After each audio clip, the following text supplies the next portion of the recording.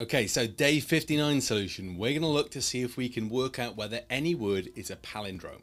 So that means we need to compare each letter in a pair, essentially. And that should be reasonably straightforward. Let's start with the def for palindrome and word. Okay, let's start with our terminating conditions. So there's a case where a word is definitely a palindrome, and that's where it's one letter long.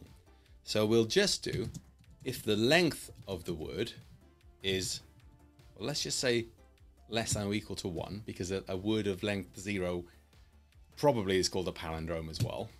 Let's return the Boolean true, because that's definitely a palindrome then. Then let's take the word and we look at the first and last letter and compare them. That's a terminating condition. If the two letters we're getting, so let's just imagine we've got a full word here at the moment, like race car, okay? The first letter is R, the first letter is R, the last letter is R, they're the same. If it was a different word like hello, the first letter is H, the last letter is O, they're not the same. That's a terminating condition. It's not the same. So let's see if we can work that out. If word 0, the first letter, is not the same as word -1, that would be the last letter, then return false. Okay, so that'll tell us definitely that's not a palindrome. And so we've dealt with the situation where it's definitely a palindrome, and that also deals with the situation where we've got one letter in it or less. We've also dealt with the situation where the two letters that we're comparing don't match, so that's good. So all we've really got to do here is return palindrome, I can spell, and then we need to reduce the word. And at this point we're assuming that, well, if these two letters were different, it would have exited by now. If they're the same, then we're going to send the word, but with those chopped off.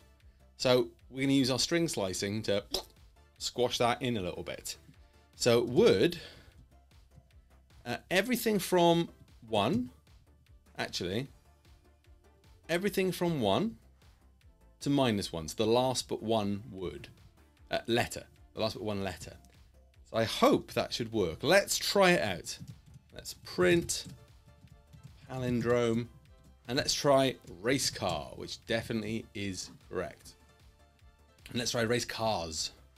Hey, works wonderfully. Let's try our terminating condition. Cool. And let's try would a blank word be a palindrome? I don't know what the definition is really, but we're going to say it is. So this works brilliantly to get all that working, and it's recursive. So we get top marks. Now, could we have done this an easier way? Probably, but this way makes a lot of sense in your head. Take the word, compare these two. If they're not the same, it ain't a palindrome. If they are the same, bloop, chop the word down a little bit and try again. And this recursive method of coding helps us when we can think of the problem in a recursive way as a human, and we can try and build it in a recursive way in code.